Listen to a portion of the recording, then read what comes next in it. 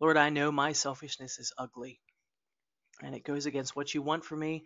So, Lord, I pray that you will help me to become less selfish, to not think so highly of myself, to think less of myself, to just not think of myself nearly as often as I do.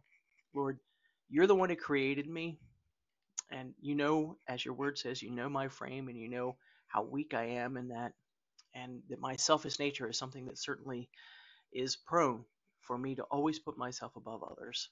But Lord, I don't want that. I want how you want me to be, Lord. I want to be selfless. I want to die to myself so that you might live in a more powerful way in me.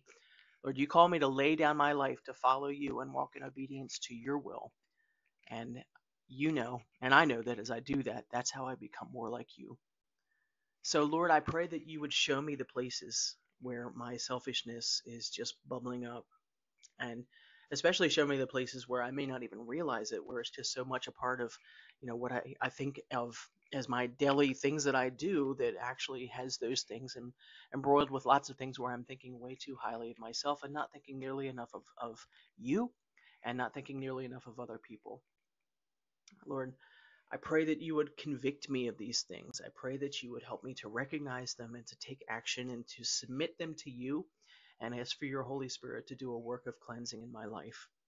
Lord, I am so grateful that you don't expect me to be perfect because you know that there is no way that I could ever get there. But I want to be like you. I want to love people like you. I want to communicate and share with people like you do. And I don't want myself to be the barrier that stands in the way of that. So, Lord, I just offer this to you and ask for your help. I ask that you would show me when to not say something that's on my mind of that would go into being selfishness. I ask that you would help me to make my daily choices so that they reflect you more than my selfishness. I ask that every conversation I have that you would help me to reflect you and not just pursue my own selfishness in it. Lord, thank you for your graciousness that you even want to help us with these things. You don't leave us alone when we know that we're struggling with things and we want your way and your will. Thank you that you hear our prayers. And as I say and lay and confess my selfish ways to you, that you still love me and that you want to help me and that you give me the power to overcome and walk in a greater level of freedom than I do now with it. Lord, I proclaim what your word says about selfishness and the way that it affects things, and then I proclaim your truth of knowing that you can help me to walk away from these ways and pursue you in a greater way. Psalm 119:36, turn my heart toward your statutes and not toward selfish gain. Help me to always be thinking of your word, of your promises, of what you say, of what you want from me as I pursue you, Lord. And Romans 2:8, wow. But for those who are self seeking and who reject the truth and follow evil, there will be wrath and anger. Lord, you are very conscious of our self seeking. So I don't want to ever stop and forget about that aspect of it. It means something to you, Lord. So it means something to me then that I can have you help me to overcome this selfish bent that I have. Romans 12:10, be devoted to one another in love. Honor one another above yourselves.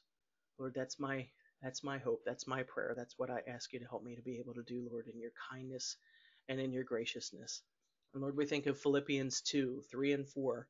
Do nothing out of selfish ambition or vain conceit. Rather, in humility, value others above yourselves, not looking to your own interests, but each of you to the interests of the others. Lord, you're so clear in your word about how you want us to really be looking and thinking and caring and loving others. So, Lord, please help me to do that. Please empower me by your Holy Spirit to do that. And please let me be very conscious of the times that I'm not, that I might be quick to offer them to you for your forgiveness and for your cleansing. Thank you, Lord, that when you say you want us to be like you don't allow us to think that we just have to climb this unconquerable mountain in that. But Lord, you actually help us. Thank you for that. So I lay all these things at your feet and ask you to do a work for your glory, Lord. It's in Jesus' mighty name that we pray. Hey, thank you so much for wanting to be a part of this prayer. I hope it serves as a model and an encouragement for you as you pursue after the Lord. We see ugly things in ourselves a lot of times, and the Lord is so kind to be able to help us and walk in freedom and not let those things rule our lives. So I'd love if you would like, comment, and subscribe to this channel, just so we can be more connected, and that hopefully these prayers can connect with more people too. Thanks.